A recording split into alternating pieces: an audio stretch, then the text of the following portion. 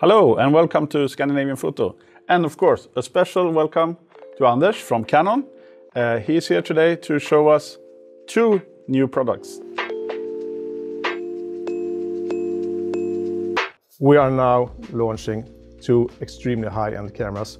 We have the EOS R1 and we have the EOS R5 Mark II. Two amazing cameras with a lot of new features. Okay, so shall we start with the R1 maybe, the flagship model? Yeah, sounds perfect. Can you please tell us a little bit about it, and of course what is the news on that camera?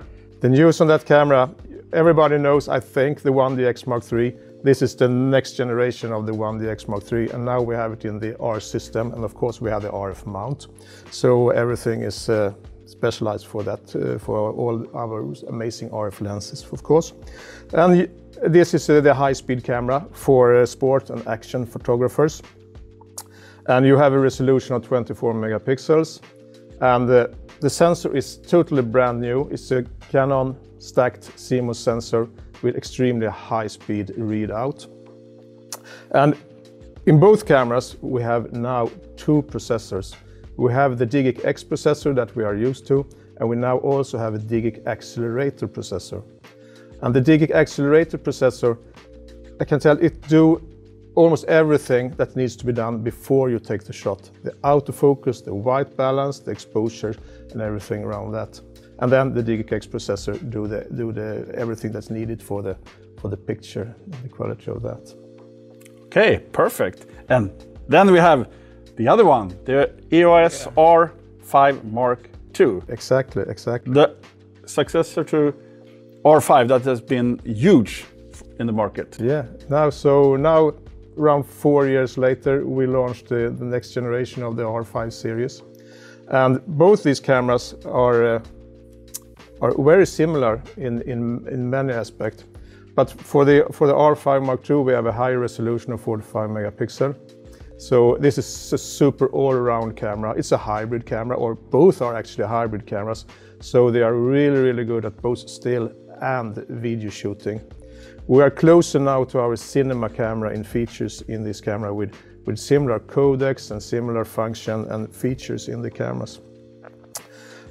We have a lot of things that is in common in the camera, as I can tell about. For example, the IBIS is now raised to 8.5 stop. We had 8 before. The small things that could be really good. We have on the top shoe here, we have a locker button so you don't lose it.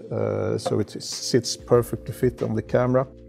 30 frames per second in the R5 Mark II, so it's also a really speed freak. It's really fast. I don't know if I tell you, but on the R1 we have 40 frames per second. So it's really fast cameras. So if we have already a R5, yeah, why should I buy this one?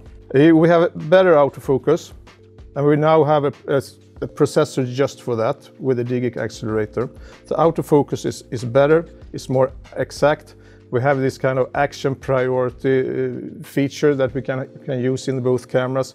For example, if you're shooting football, volleyball or basketball, so the camera can actually predict what will happen in the sport. Who has the ball, who will get the ball in the next step, who will do the score in soccer, for example. So it's so much easier to get the focus on the right place in the cameras. And also both these cameras have now the eye control AF that we had from the beginning in the EOS R3. So just look into the viewfinder where you will have and prioritize the focus. So it's so easy to get the right person or right object in focus. And this technology is a lot better actually than it is in the R3. In the R3 it's really good, but it's so much better in these cameras. And for the R1 they have raised the resolution for the panel in the viewfinder to 9.44 megapixels, so it's a super good viewfinder and also really fast. So when can we expect this to come out on the market? For the information we have at the moment, we will start to sell the R1 in November and the R5 Mark II already now in August. Okay, yeah. Only a short while. Only a short while, yeah. Okay, perfect. Thank you very much, Anders. We on Scandinavian Photo really appreciate it. Thank you.